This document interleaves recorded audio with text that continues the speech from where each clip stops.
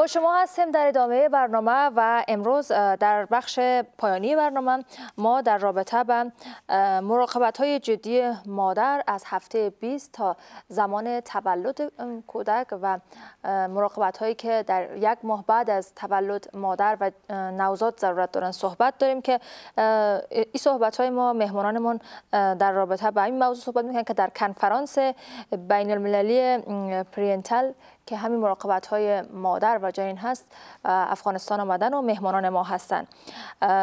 دکتر محمد هاشم وهاج هم با ما هستن که با ما همراهی میکنند در این بخش و مهمانان دیگرمون دکتر سکورا دیلند و دکتر مندوزا و آقای میلاند مهمانان ما هستند.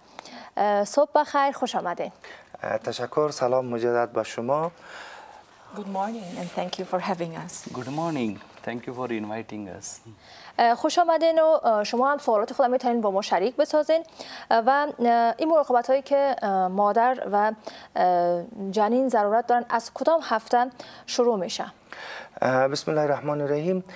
اولین باری است که کنفرانس پرینتال یا مراقبت های جدی مادر و طفل از هفته 20 ماهواری الی ولادت و دوران ولادت و یک ماه بعد از او شروع میشه و ما تانستیم که به همکاری فدراسیون آسیا اوشینای انجمنهای پریناتال در افغانستان بر اولین بار انجمن پریناتال ما افتتاح کنیم و سوال اول فرست بله دکتر مندوزا، سوال من بود که این مراقبت ها از کدام هفته شروع میشه؟ Perinatal medicine is a special section of medicine that deals with a pregnant woman from the time of she's 20 weeks gestation up to 28 days after delivery. So it is taken care of by both obstetrician and pediatrician because the mother is taken care of from pregnancy all the way after delivery. مراقبت های جدی مادر و طفل از هفته 20 دوران حاملگی شروع میشه تا وقت ولادت. پروسه ولادت هم شامل میشه و بعد از او یک ماه یا 4 هفته بعد از این که ولادت میشه مراقبت های جدی نوزاد و طفل توسط داکتر صاحبای نسای ولادی و توسط داکتر صاحبای نوزاد و یا اطفال. این یک بخشی است که این محتوی میشه. بله دکتر میلند، آیا امکان ولادت‌های پیش از وقت وجود داره؟ The premature delivery is one of the problem which contributes to almost 70 to 80% of the perinatal deaths.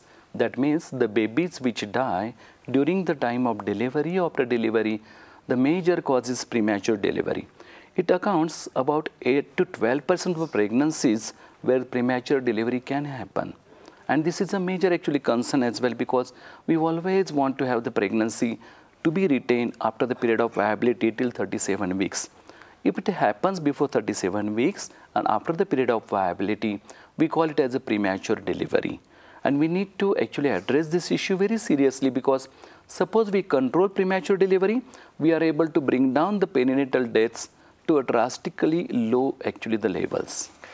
مرگومیر نوزادان تقریباً 70 تا 80% به خاطر ولادت‌های قبل از وقت است و در تمام مردم 5 تا 12% اطفال ولادت‌های قبل از وقت دارند و نظر به محاسباتی که شده، تحقیقاتی که شده، خانم‌هایی که قبل از 37 هفته ولادت میکنن اینا را به نام ولادت‌های قبل از ولادت پیش از وقت میگویند.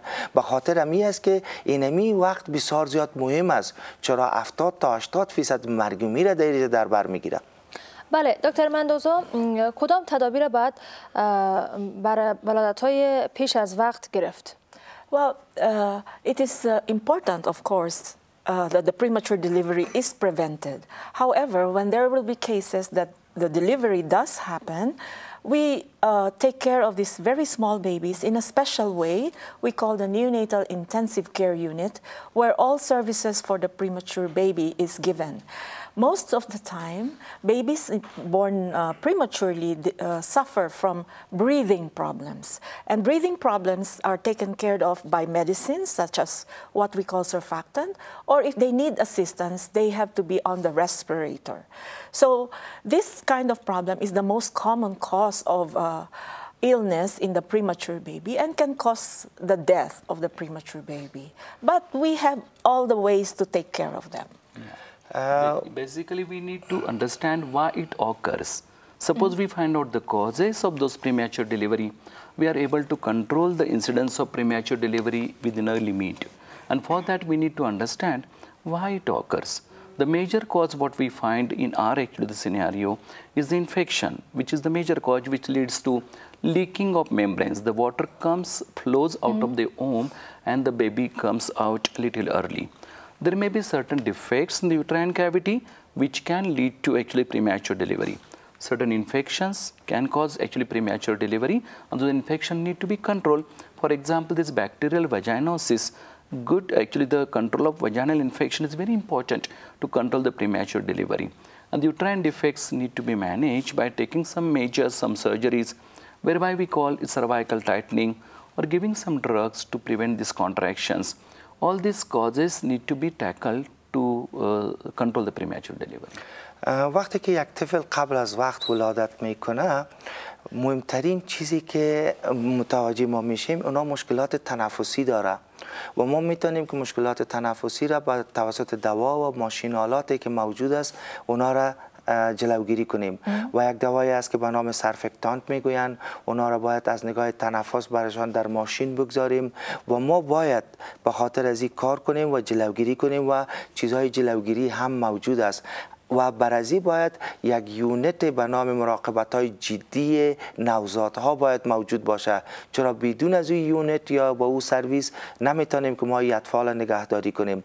دکتر میلاند افزودن که ما باید دلایل از اینکه چرا اینمی قبل از وقت ولادت میکنه ما باید اینا را اهتماماتش بگیریم. مثلا میکروب، چرکه و انتان، اینا یکی از علتهایی است در کشورهای ما و شما. مثلا حفظ صحی محبل یکی از علتهایی است که امی ولادت های قبل از وقت میشه و در ضمن یک ممبرینی که می باشد جار طرف جنین او قبل از وقت میکفه، مایع قبلا میآید و باز در این وقت طفل تولد میشه. اینا هم باعث التهابات و چرک و میکروب میشه. باید ما قبل از وقت باید جلوگیری کنیم. بله، وقت بسیار کم باقی مانده. سوال آخر ما در مورد است که دکتر مندوزا، دردهای استخوان لگن از کدام هفته آغاز میشه؟ Pelvic pain in a pregnant woman normally will start at term. But there are many causes for pelvic pain. And if it happens early, this can be due to a lot of gynecologic problems or problems in the urinary tract. I think Dr. Mylainde can give us more clarification on this item. It's very true that quite often the women, they complain of pelvic pain during pregnancy. And this pelvic pain could be the natural as well, what we call as a Braxton Hicks contractions. This is a normal contraction which occurs, but normally it is not perceived by the women. But some women are sensitive and they understand there is some pain actually happening actually in their inner body.